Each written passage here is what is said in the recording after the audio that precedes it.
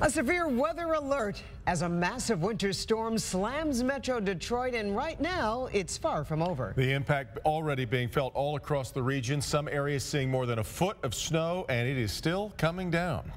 Welcome to Local 4 News at 11.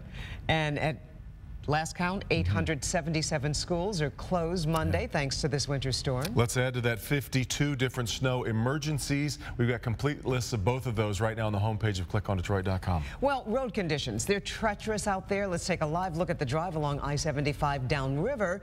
Now, state police say they've spent all day responding to numerous spinouts. Steve Gargiola's been following that. He's out in the elements, and we'll make him wait out in the elements for just a moment longer. Let's start things off, though, here with Ben and how much more snow we can expect. Ben? I'll be brief. We are not done yet, guys. The Super Bowl storm of 2015 likely just as memorable as that fantastic game that Bernie will be talking about shortly.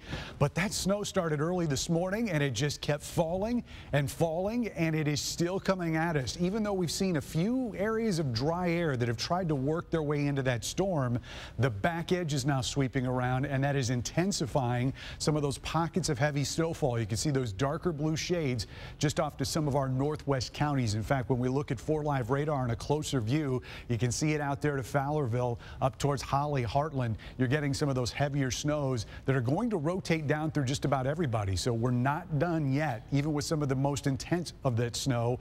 The totals have been more than impressive. Over a foot in several locations, from Ida, which was an estimated total of 14 inches, to a measured total of 13.5 in Taylor, to some of the totals that were just about half that. So what's left? The winter storm warning in effect till 7. Still have winds to go tomorrow morning. We'll talk about where this sits in the record books coming up.